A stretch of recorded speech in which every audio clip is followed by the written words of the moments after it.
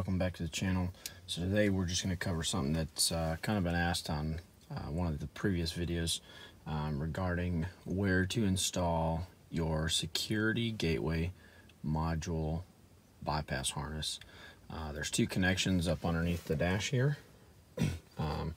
You'll remove this panel here by removing the two screws, one located here and over here.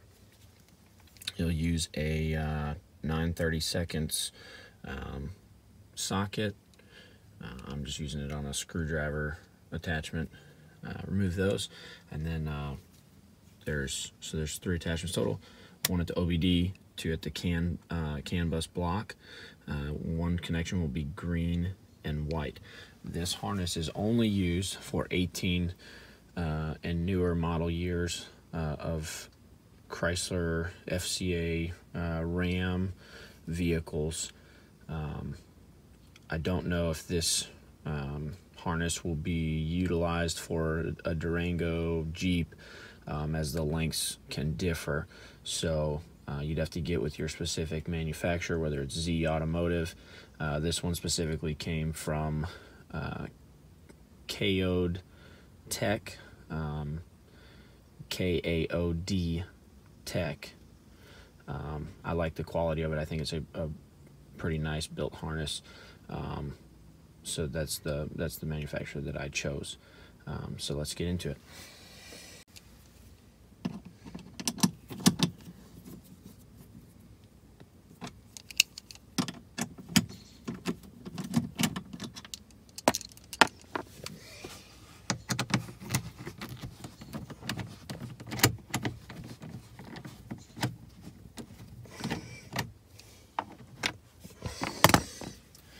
So you remove those two screws, and then this just pops up and over,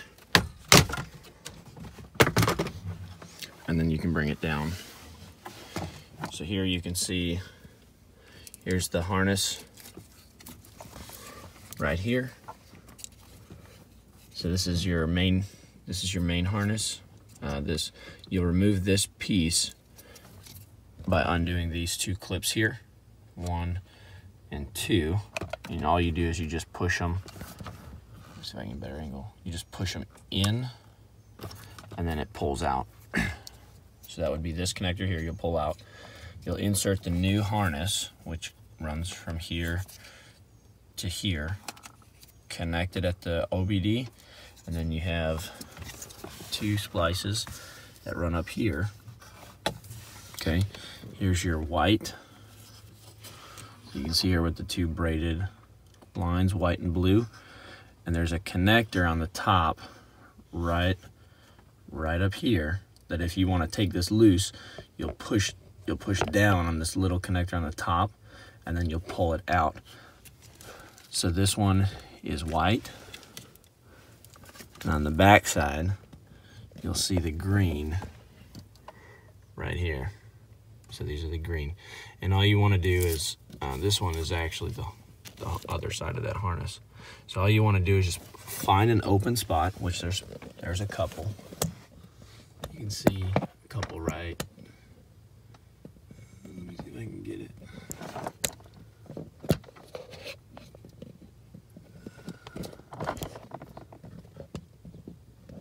Okay, there we go.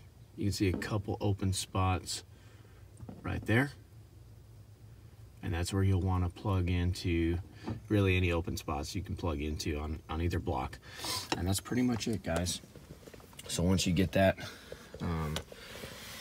completed, you'll be able to utilize the CAN bus features. So programming of features with Alfaobd. This can be utilized on the diesel specifically.